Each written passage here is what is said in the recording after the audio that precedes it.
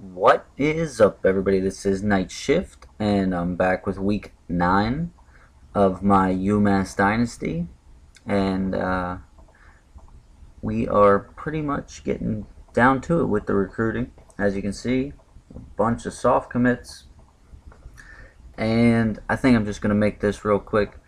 Obviously, you can see I moved up to number 1 on the tackle, and as I scout these tackles, everybody seems to be getting better, which is a nice, pleasant surprise. So I got a couple of tackles left to do. There's another +6. Actually, that's kind of awesome. And one more scouting. There you go. Oh, look at that, +6 again. It don't get better than that. We just upgraded huge those guys. And this guy lost a little bit of strength, but we'll see. Alright, so I'm going to make this one quick, guys, because as you can see, I'm in first on everybody, and I got a bunch of soft commits. So I'm not going to sit here and just talk and talk and talk while we just get through this. So, stay tuned for the highlights after this. At this point, we're just getting through, spending just some time on these guys. It really doesn't matter what you say at this point. Everybody's all but signed, with the exception of maybe one guy who I will probably just spend the most amount of time on. And yeah, that's it. So stay tuned for the highlights right after this. Hi, everybody. I'm Brad Nessler, and I'm with Kirk Herbstreit here in the booth. And we're also joined by our sideline reporter, Aaron Andrews. Today's college football action is brought to you by Spark, who reminds you that what you can measure, you can improve. We've got the Warhawks and the Minutemen. Okay, guys, here we go with the action. Start picking it up in the middle of the third quarter. And on the third down, I'm going to get sacked and have to punt it away. Ensuing drive, third down for them. And their quarterback is just going to take off and scramble with it, pick up a first down. I hate when that happens. Alright, there's another big play for them. And it doesn't look good very early. These guys are like 0-7 and playing like they're Alabama. So we end up holding them to a field goal here on this drive, which I was pretty happy with after 7 plays, 45 yards. Alright, we're going to try to go deep here on third down and get sacked again. Not good. Alright, so we'll turn it back over to them, see what they can do with it. Get a nice little stop there on third down, force the punt, and look at this punt.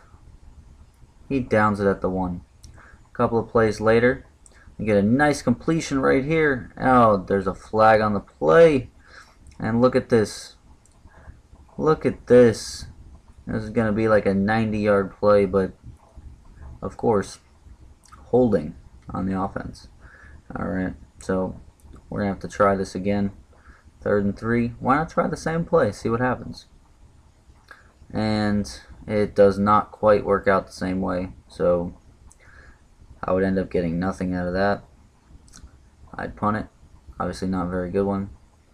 And that would set them up for this field goal attempt, and he's short, so that'll work.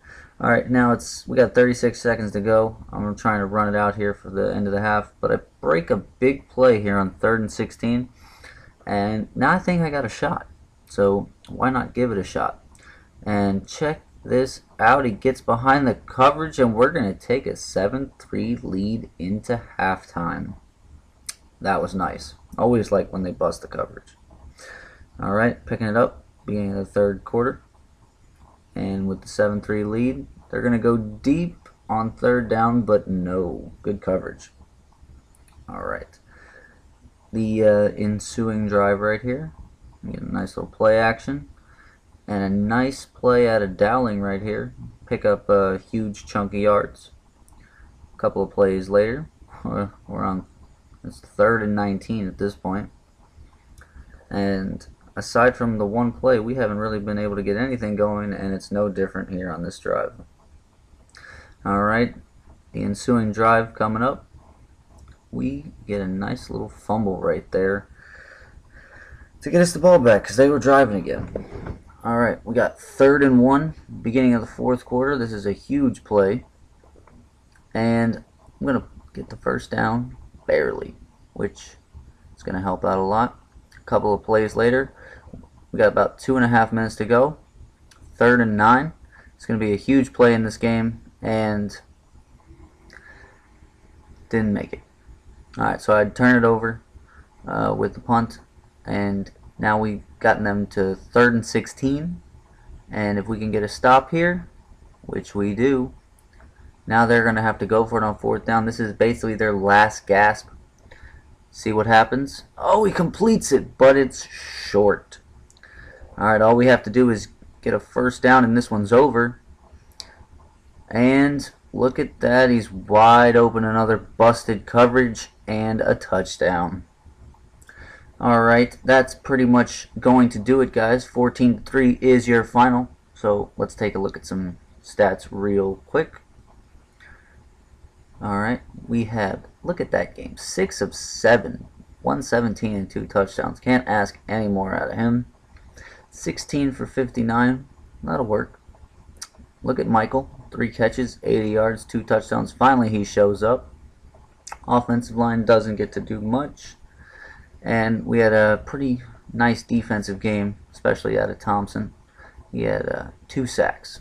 Alright guys, catch us next week when we play NIU, and we'll catch you later.